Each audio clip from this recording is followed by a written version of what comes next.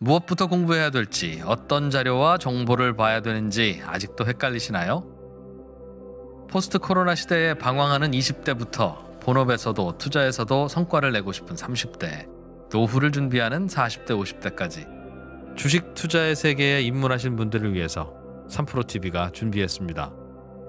삼프로TV 주식대학 봄학기, 초보 투자자들의 멘토 염블리의 친절한 주식 기초 교육.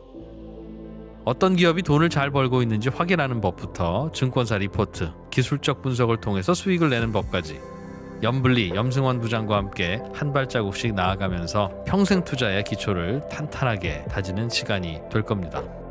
삼프로TV가 염블리의 친절한 주식 기초 교육과 함께 여러분의 성공 투자를 응원하겠습니다. 영상 아래 링크를 통해 예약 구매하실 수 있습니다.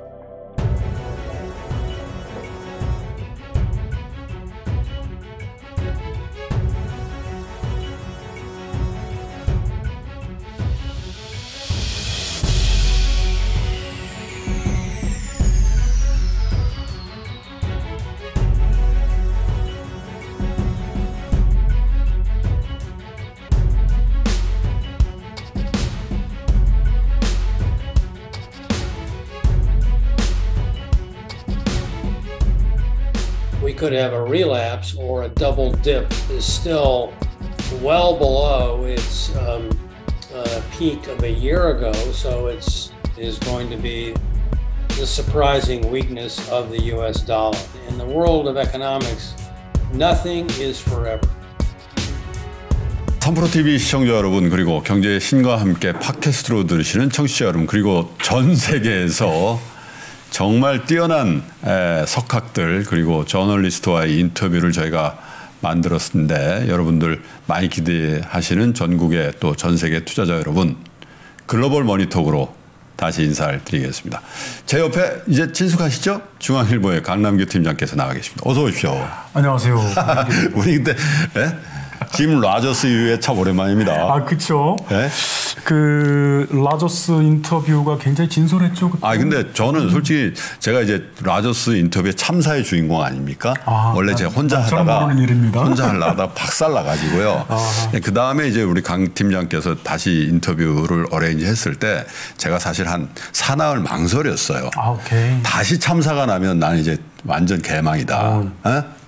그런데 그런 내적 고민을 또 있었죠. 그런데 이제 또 우리가 또 불굴의 의지가 있는 사람들 아닙니까? 그래서 잘 마무리를 해야 되겠다. 의지의 코리아. 그렇죠. 그래서 제가 볼 때는 뭐 자화자찬이긴 합니다만 우리 강 팀장님 역할이 워낙 컸기 때문에 짐 라저스가 한 전 세계 인터뷰 중에 그 인터뷰가 짐 라저스 입장에서도 가장 잘한 인터뷰라고 저는 생각합니다. 굉장히 솔직하고. 네, 제가 그 다음 주에 또 TVN에서 또 인터뷰를 했거든요. 아, 그래요? 네, 그래서 제가 한 달에 짐 라저스하고 3번 인터뷰한 유일한 인터뷰어입니다. 그의 언어를 좀 익숙해진 상황에서 아주 익숙해졌습니다. 그 Q 사인 들어가기 전과 후가 굉장히 다르다는 걸 우리가 알았죠. 네. 자, 그런데 제가 이제 짐 라저스 인터뷰 때는 제가 자청해서 결자이지 차원에서 제가 참여를 했고 이분만큼은 내가 해야 되겠다. 네. 오늘의 초대 손님은요, 여러분 정말 유명하신 분입니다. 정말 이 업계 출신인 저로서는 정말 이분을 만나보는 것 자체가 영광인 정말 유명한 분인데 어떤 분인지 좀 우리 강 팀장님께서. 불굴의 패시미스트, 비관론자. 네.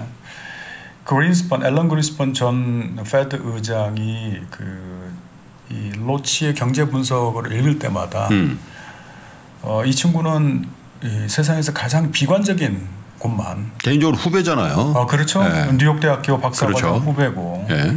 그다음에 사실 페드에서도 이 사람이 이코노미스트로, 제가 말하는 로치가 이코노미스트로 일한 적이 있습니다. 네. 정말 실물 분석과 이론과 실물 분석 훈련이 잘 돼 있고 그다음에 투자은행 모건 스탠리에서 아시아 퍼시픽 부분의 대표를 할 정도로 회장이었죠. 회장을 한국에도 몇 번 오셨었고요. 그래서 사실 많은 이코노미스트나 폴리시 메이커들, 경제정책 담당자들이 만나서 듣고 싶어하고 코멘트를 따고 싶어하는 인물 중에 한 명이죠. 제가 기억하기로는 2011, 12, 13년 정도까지 모건 스탠리 아시아 리서치 헤드를 하셨고 그쵸. 중국에 계셨을 거예요 아마. 그래서 오늘은 미국 경제 그리고 글로벌 경제 그리고 미중 관계 혹은 중국 경제에 대한 전반적인 흐름에 대한 인터뷰를 한 1시간가량 저희가 예약이 돼 있으니까 자 이제 본격적으로 스티븐 로치 교수를 불러보겠습니다. Can you hear me? Yes. Okay. 미국 증시가 지금 굉장히 핫합니다. 미국 증시에 대한 생각을 좀 듣고 싶습니다. Well, look, I'm an economist, so I would prefer not to comment on the details of the stock market. There's a lot of controversy over some of the trends right now in the markets with short sellers and hedge funds being put under pressure by a large platform of retail investors, but that is not something that I really would like to comment on. 교수님 그렇다면은 정통 경제학자에게 맞는 질문을 드리겠습니다. 그러니까 그거 교수님 그 성격이 있으신데 바로 그렇게 훅 들어가니까 저거 하시잖아요. 들어가야지. 우리는 기자지. 이 방송인과 기자는 좀 다른 것 같아요. 그렇죠. 우리는 그 스트레이트포워드 합니다. 바로 들어갑니다. 얼굴 안 보고 하니까 그렇지 자기는. 예. 교수님, 근데 정통 경제학자에게 어울리는 맞는 질문을 드리겠습니다. 어떻습니까? 지금 현재 미국 경제의 펀더멘털에 비추어서 미국 증시의 밸류에이션을 어떻게 보이십니까? 이게 버블일까요? 아니면은 그저 일시적인 뭐랄까 선반영일까요? Well, the stock market valuations are extremely high right now.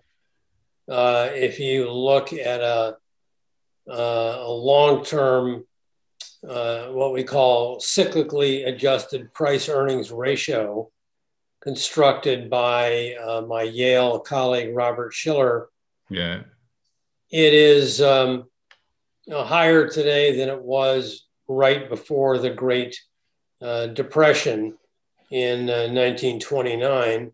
Only once before has this measure of the stock market been as high as it is today, and that was before the dot-com bubble burst in 2000. So by any historical standard, the market is very much overvalued, but this is a reflection of the Federal Reserve holding interest rates at zero, and other central banks are doing the same around the world. And so central banks are pretty much fueling stock market booms everywhere around the world. 역시 우리 강 팀장님께서 이 저널리스트로서의 그 직설화법으로 약간 불편해하심에도 불구하고 미국 스탁 마켓에 대해서 여쭤봤는데 그러면 이제 착한 제가 미국 경제 어떻게 보시는지 한번 여쭤보겠습니다. 사실 이제 미국 경제에 대해서 이 코로나19에 대한 영향권에서 벗어나면서 회복을 보일 것이다. 이렇게 대체로 전망하고 계신데 교수님, 미국 경제 올해 2021년 전반적인 흐름을 어떻게 보시는지요? Well, I think the economy rebounded sharply in the third quarter of 2020 after the lockdown was lifted in the second quarter. The growth rate was far more modest in the fourth quarter of this year. I think there's a good chance that the economy could actually decline this quarter because of the surge of COVID infections, which is causing some curtailment of economic activity late last year and in the early months of this year. We're hopeful that as the U.S. population moves to get more fully vaccinated, that by the end of this year, the economy will be growing again on a more of a steady basis. But right now, the growth rate, I think, is very volatile. And there's a risk that we could have a relapse or a double dip recession. 아까 말씀 중에 더블딥 가능성을 언급하셨는데 과거의 더블딥과 견주어서 현재 우리가 마주할 아니면 마주칠 더블딥이 어느 정도나 나쁠까요? Well, first of all, history tells you that double dips happen a lot. I've looked at the last 11 business cycle expansions following recession since the end of World War II. And in 8 of those occasions, the economy went up and after the recession ended, and then it went down again. So double dips are more the rule than the exception, and they reflect 2 key considerations.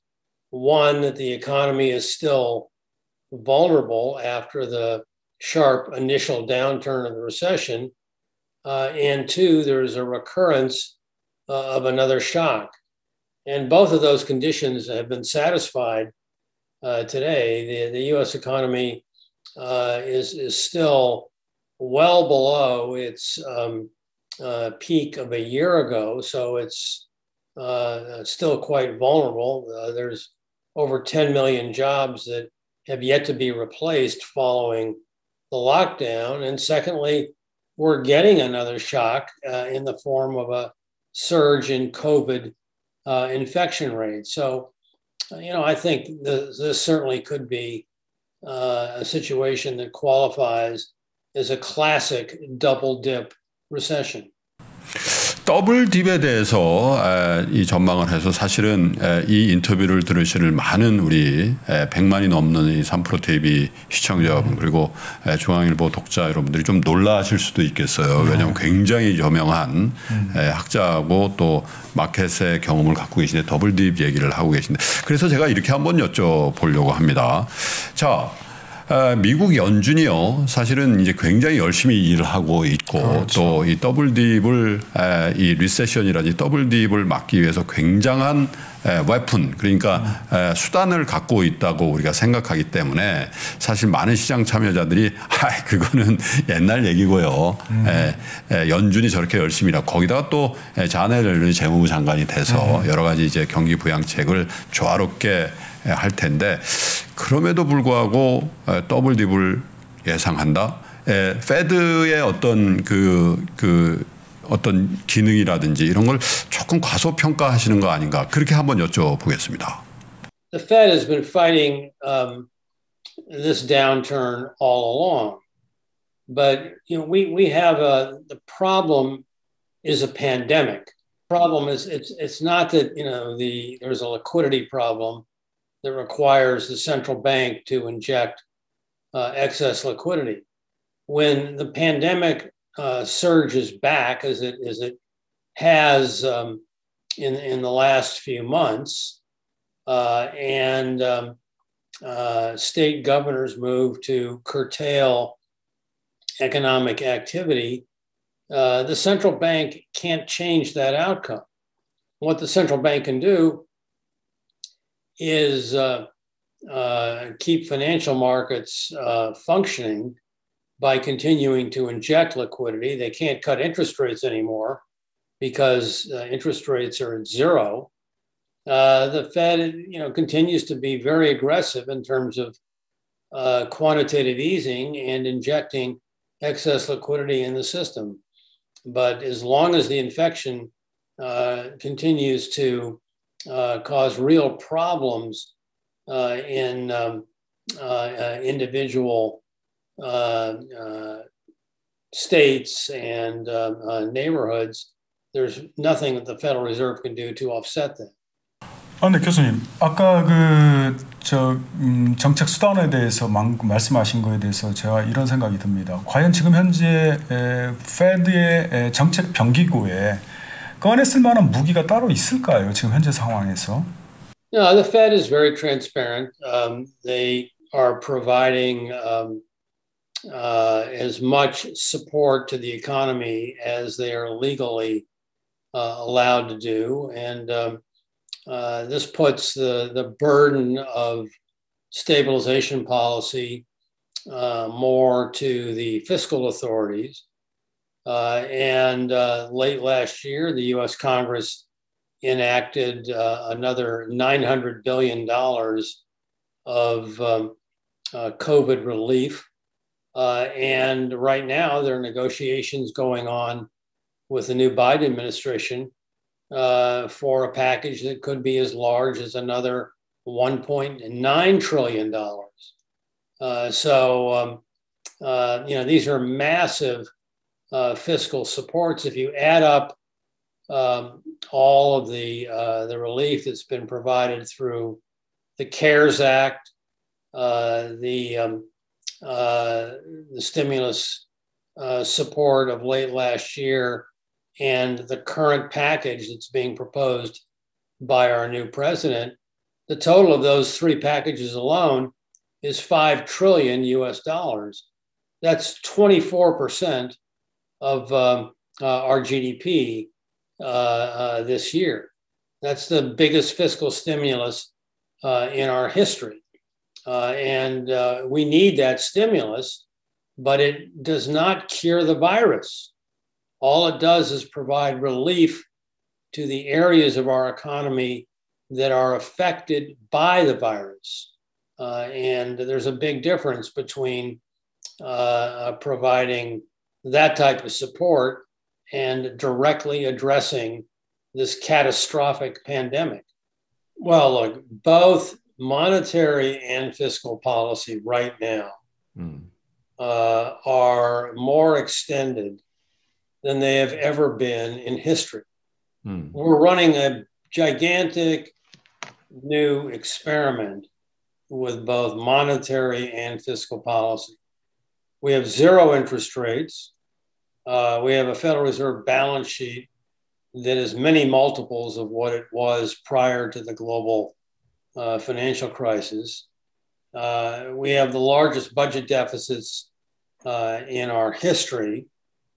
The overall ratio of public sector debt to GDP is in the process of breaking the record that was set right after World War II at 106% of GDP. So there's no balance here. Both monetary and fiscal policy are wildly out of balance relative to anything in our experience. The consequences of that are being limited by the fact that inflation has stayed low. But should there be any sign of a pickup of inflation, then the Federal Reserve Board, which is required under law to be sensitive to a significant acceleration of inflation, would have to change its policy dramatically. 그래서 추가적으로요, 이 머니터리 팔리시, 그러니까 이 페드의 통화 정책에 관련해서 좀 특별한 그 기대를 하고 있는 분들도 좀 있거든요. 예를 들면 이 금리가 더 이상 못 오르게 하는, 그러니까 인플레이션이 왔을 때 금리가 튀어 올라서 경기를 또 악화시키는 그런 것들을 페드가 용인하지 않을 수 있는 수단이 있다. 그 중에 하나가 이제 일드 커브 컨트롤 같은 거죠. 그리고 이제 그거보다 더 극단적으로 가면 이른바 현대통화 이론이라는 MMT라는 것도 이제 거명이 되기도 하는데 그 부분에 대한 교수님의 견해도 좀 들어보고 싶습니다. Well, we have a lot of slack in our economy right now. We had a severe crisis in 2008 and 2009. And that left us with a very weak recovery and still a fair amount of slack before we were hit with the second big shock, the COVID shock. And so the likelihood of a sharp acceleration of inflation, I think, is low until we are much further down the road in economic recovery, absorbing the slack that has been opened up. The thing that I'm more concerned about over the near term is that this massive fiscal stimulus that I just described of 24% of GDP is going to push down our domestic savings rate and cause a sharp further deterioration of our current account deficit that will put sharp downward pressure on the US dollar. So I'm more concerned about the weakness of the dollar over the near term than I am about an acceleration of inflation. But of course, a weaker dollar in and of itself will add to some of the inflationary concerns that many in the market will begin to focus on. Modern monetary theory, which is a new belief that the Federal Reserve can basically provide open-ended support to the Treasury and to fiscal authorities. There's nothing modern about it, and it's not a theory. It's a political philosophy that has been embraced by those who want to find an explanation to provide massive government spending programs without any consequences. The only reason that the Federal Reserve Board is able to provide the extraordinary stimulus that it has been doing over the past 12 years is because inflation is low. Our central bank targets inflation like most central banks do around the world. We have a dual mandate. We also target full employment. But with inflation remaining well below the Fed's price stability target, it has ample justification to keep interest rates very, very low. There's nothing, as I said, there's nothing modern or a theory about it. It's an inflation targeting Fed just following the rules that have been set by the United States Congress. And that keeps market interest rates low. It keeps the cost of servicing this sharply rising federal debt extremely low, and allows the fiscal authorities to keep spending aggressively. But that cannot continue forever. Under the philosophy of modern monetary theory, as long as you print your own money, you can continue to expand your budget deficit forever. In a more normal inflationary environment, which someday we'll see again, that won't work. 교수님, 그 최근의 인터뷰에서 끊임없이 지난해 인터뷰와 글에서 칼럼에서 끊임없이 달러 가치가 급락할 수 있다. 심지어는 숫자를 아까도 말씀하셨다시피 35%라고 예측을 하셨는데, 그렇다면은 달러가 가치가 떨어진다라면은 기축통화로서의 지위, 패권도 위협받는 건 아닐까요? 어떨까요? I think it's too early to say that the dollar is going to lose its role as a reserve currency. It's still the dominant reserve currency in the world. It accounts for around 60% of official foreign exchange reserves in the world. It's down from 70% in the year 2000. And the second most dominant currency is the euro, and the euro only accounts for about 20% of official foreign exchange reserves. But I still think the dollar is going to go down sharply. My forecast last year that I made was for a 35% drop in the broad dollar index. It's gone down about 12%. So it's moved in the direction that I believe will occur, but there's a good deal more to come.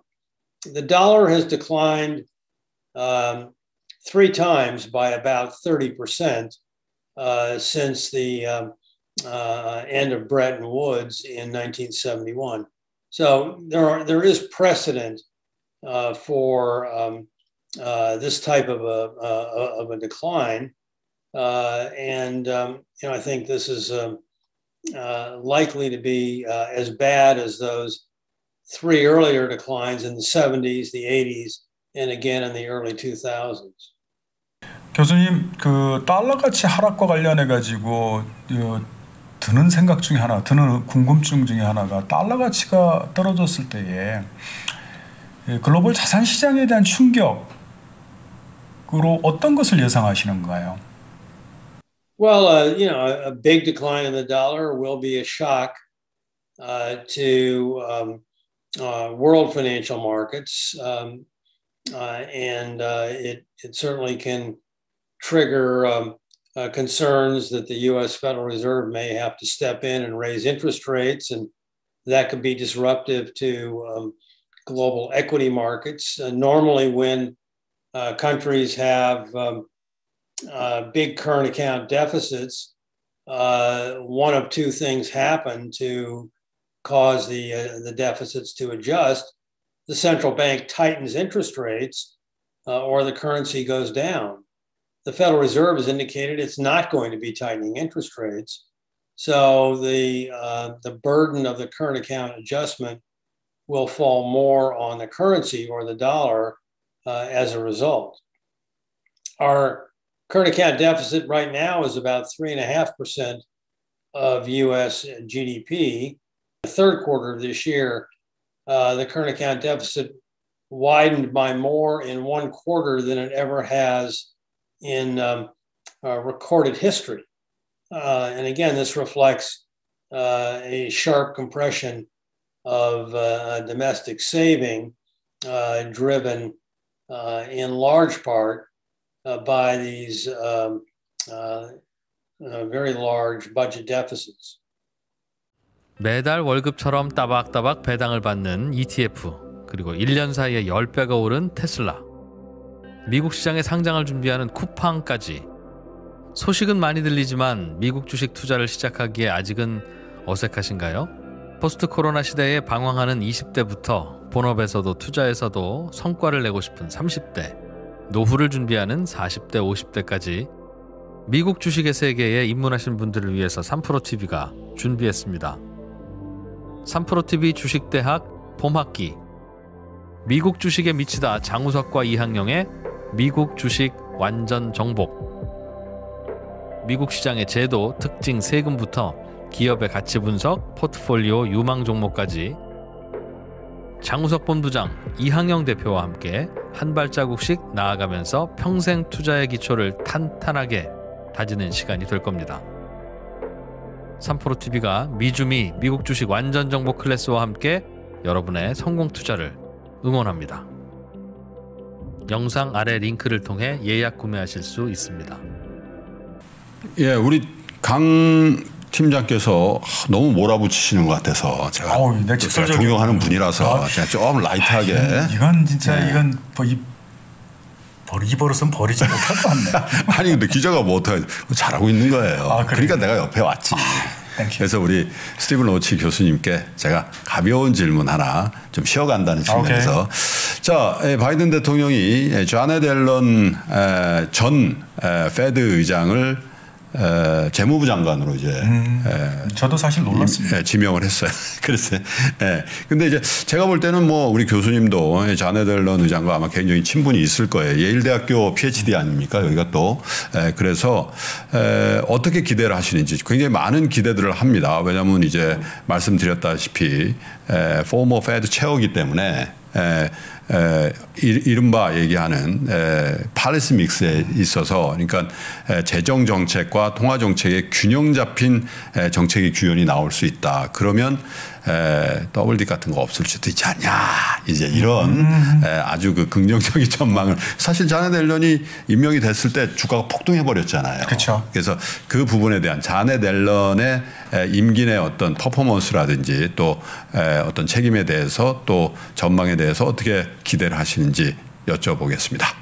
Look, she is an excellent choice for Treasury Secretary. She's a first-rate, outstanding economist.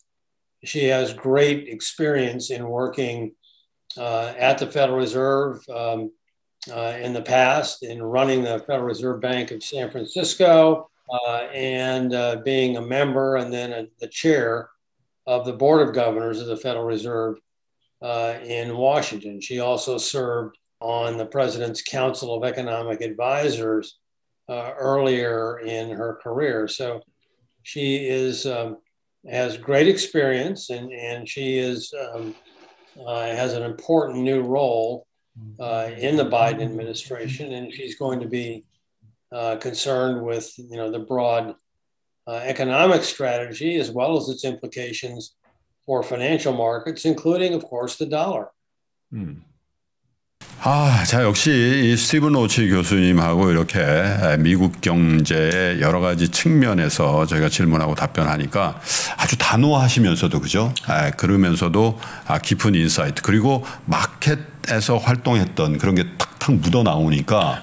상하탑의 교수들하고 다르네요. 확실히 다르네. 근데 뭐 저만 그렇게 느끼는 건지 모르겠는데 아마 저도 우리 매번 인터뷰할 때마다 지금 두 번째 아마 우리 시청자 여러분들, 청취자 여러분들도 글쎄요, 그냥 교수님들하고는 조금 다른 그런 어떤 말의 패턴이라든지 내용 이런 거를 좀 실감하실 수 있을 것 같아서 인터뷰어로서는 굉장히 좀 오늘 좀 보람된.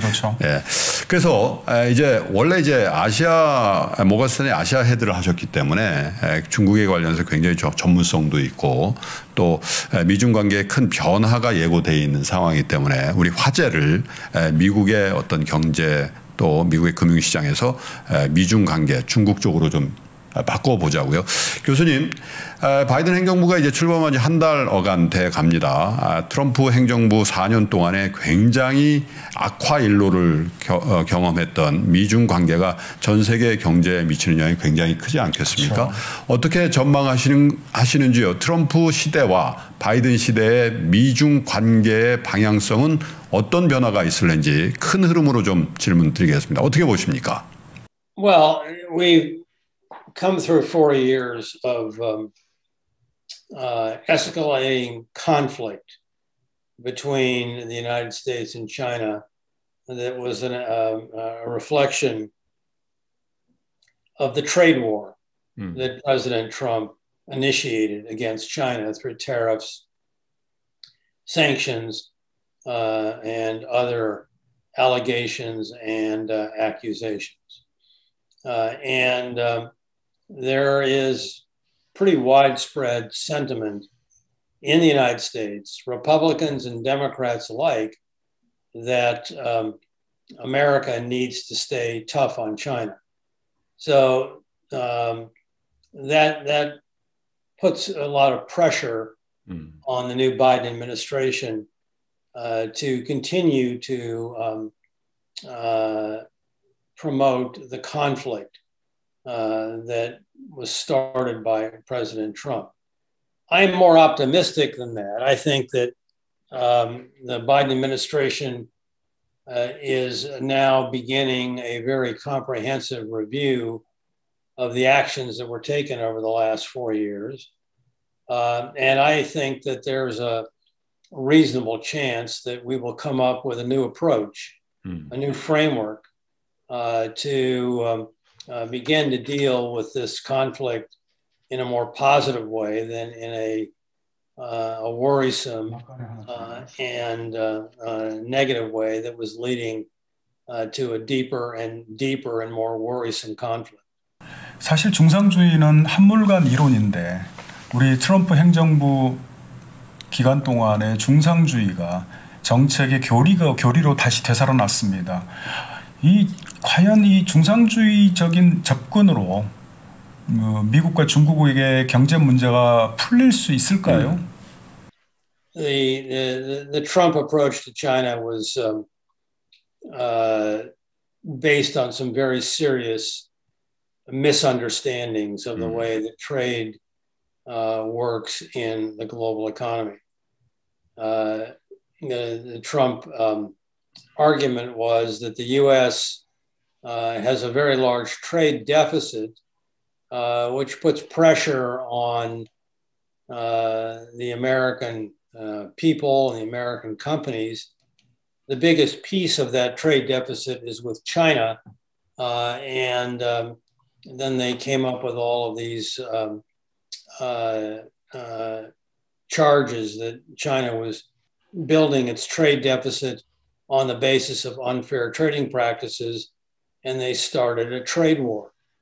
What is wrong with that argument is most economists, and I've been strongly saying this for a number of years, we do not focus on bilateral trade deficits. The United States last year had bilateral trade deficits with 102 countries, 102. And that's because we don't save. And as I told you earlier, and looking ahead, because of these COVID relief packages, our savings problem is going from bad to worse. When countries don't save and they want to grow, they import surplus savings from abroad, and they run massive current account deficits to attract the capital. And that gives rise to multilateral trade deficits with many, many countries. We had 102 of them last year. If you don't address the savings problem and you put pressure on any one of your bilateral trading partners, that piece of the trade deficit will just go somewhere else. You will divert trade to higher cost producers, and that will end up punishing the consumers that you are claiming to protect. And that's exactly what's happened in the United States. We haven't seen any relief in our overall trade deficit to make things better for our workers. We've seen trade diversion to higher cost producers, which has hurt our people and our businesses. So the Trump administration's trade policy was seriously flawed from the start. And so a different approach needs to be put into place. 조금 더 들어가 보면요. 사실 이제 미중 관계에 있어서 트럼프 연간에는 미국이 보호무역주의, 그러니까 미국의 무역 장벽을 높여서 중국을 압박하는 그런 전략을 취했는데 대부분의 많은 전문가들이 그 방향을 좀 바꿀 것이다. 즉 오히려 미국이 자국의 무역 장벽은 조금 낮추는 대신 중국으로 하여금 너의 문을 확실히 열어라. 그렇죠. 아마도 이제 그 부분이 금융시장하고 또 인터넷 기술 시장 이런 것들이 아닐까. 특별히 이제 스티븐 로치 교수께서 중국에서 일을 많이 하셨기 때문에 그런 중국 정부의 태도 같은 것들도 우리가 한번 들어볼 수 있을 것 같은데 무역에 있어서의 양국 간의 관계에 대해서 조금 더 디테일한 전망을 들어보겠습니다. 어떻게 보시는지요? I wrote an article in the Financial Times about this in December of 2020. And I said there are three things that we need to do to address the China problem. Number one, end the bilateral phase one trade deal and the tariffs that drive it. Because of the point I just made, we can't address our trade imbalances on a bilateral basis. Instead, we need to focus on rebuilding our savings, which will reduce our multilateral trade deficit.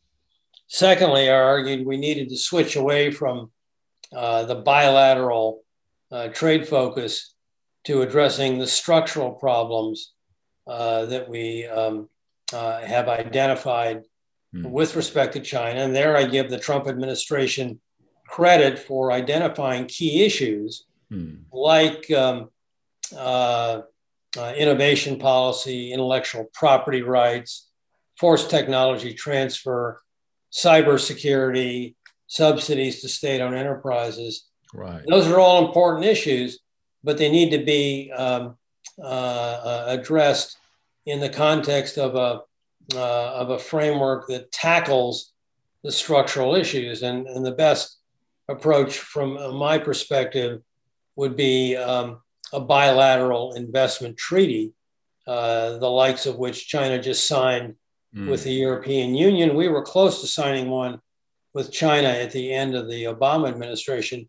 We need to go back and work on that deal immediately. And the third thing I argued in the Financial Times is we need to have a better structure of the dialogue between our two nations. In the Bush II administration, we had something called the Strategic Economic Dialogue, right. Big summits that met twice a year. Under Obama, it was strategic and economic dialogue. It meant once a year. And under Trump, we did nothing except fight. We need a different approach rather than just having these summits, which ended up accomplishing very little.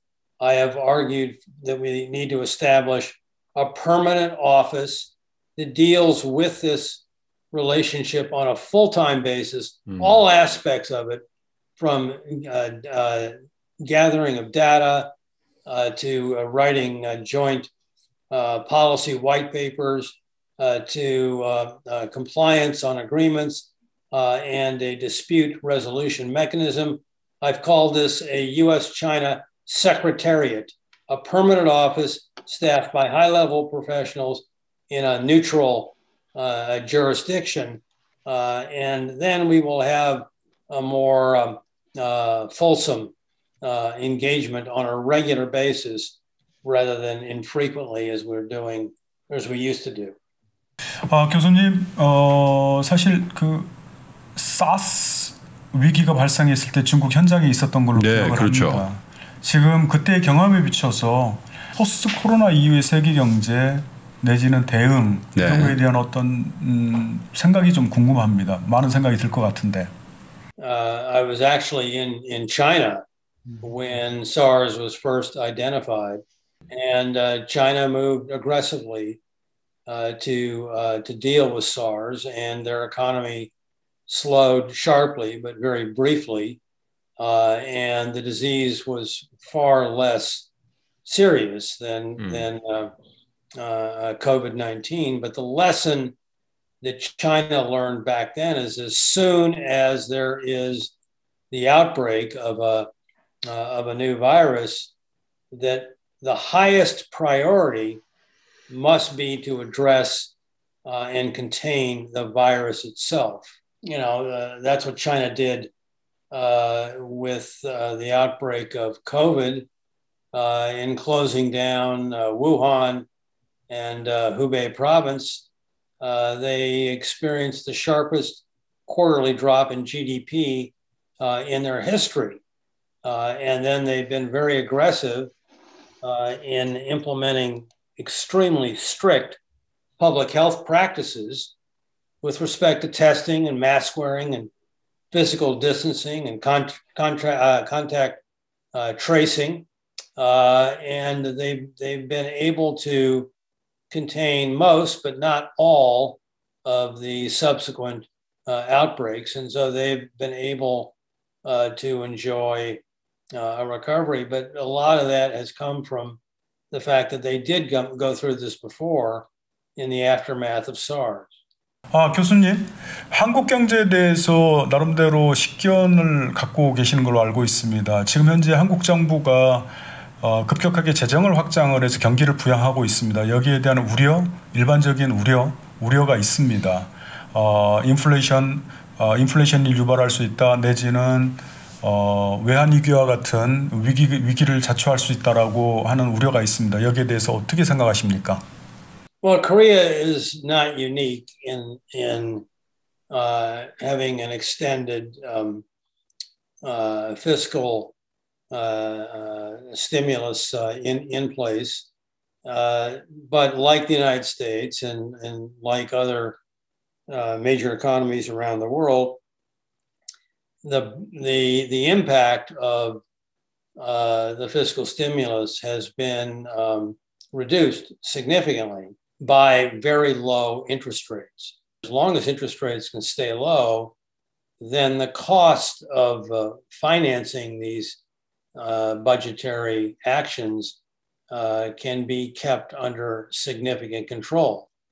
But the more countries, whether it's the United States or the United Kingdom or Japan, China, or South Korea, the more extended you become in accumulating debt, the greater the risk if and when your central banks have to adjust policy. So you're taking a big chance with this, and right now the judgment is it's worth taking that chance. But if we get through this period of dealing with this unprecedented pandemic, then we're going to have to think about returning to some type of a more normal policy climate, both with respect to fiscal and monetary policy. And my experience tells me that that's an exceedingly difficult task for both fiscal and the monetary authorities to accomplish. We've had asymmetrical policies where they've been aggressive to ease, but very reluctant to normalize. And that works only if inflation stays low forever.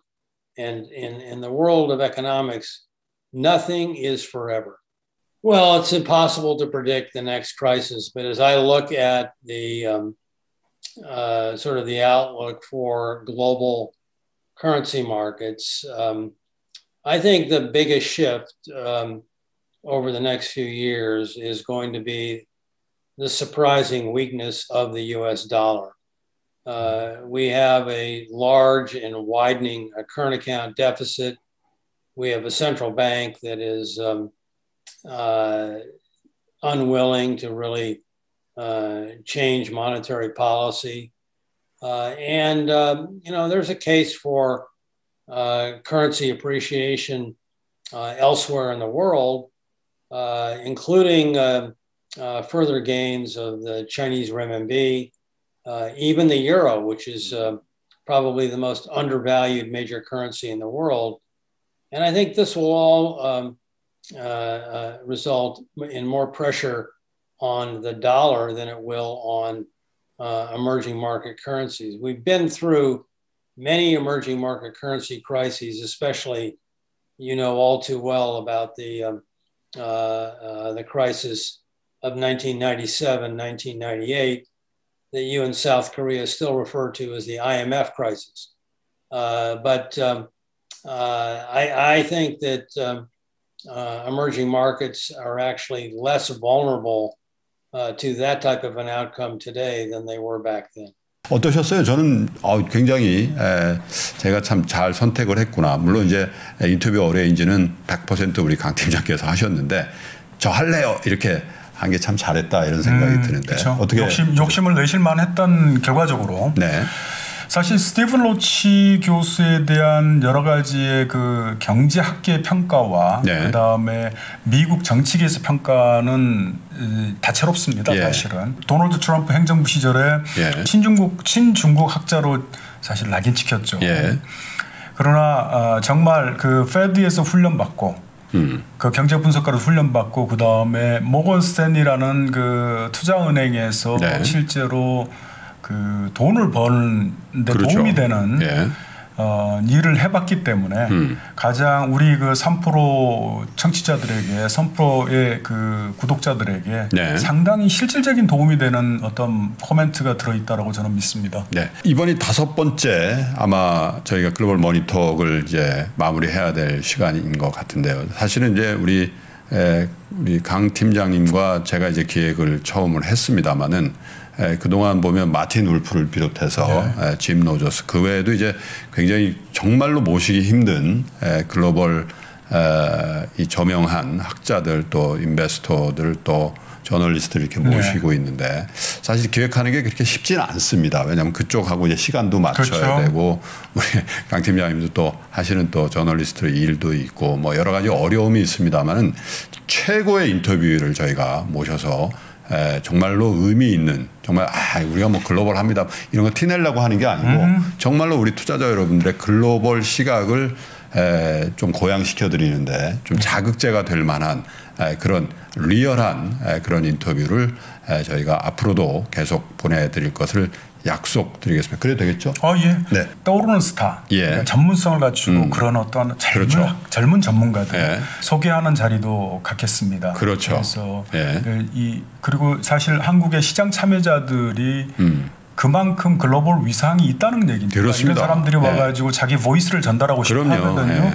그 부분은 실제로 우리 삼프로와 중앙일보 이 독자와 그 다음에 구독자들에게 감사의 말씀을 드리겠습니다. 제가 여담인데요, 사실은. 네. 제가 뭐 이렇게 막 섣불리 약속하는 스타일은 아닙니다만 저는 지금 굉장히 좋은 포인트를 주셨다는 게 우리가 사학개미라는 얘기를 하잖아요. 네, 그렇죠. 이제 우리 투자자 여러분들이 이제 글로벌 시대에 미국 주식이라든지 이런 걸 엄청 투자를 많이 하고 있고 테슬라를 비롯한 미국의 상장 기업의 주요 주주가 돼가고 있기 때문에 저희가 예를 들면 골만삭스의 리서치 헤드라든지 그렇죠. 또 그 회사들 있지 않습니까?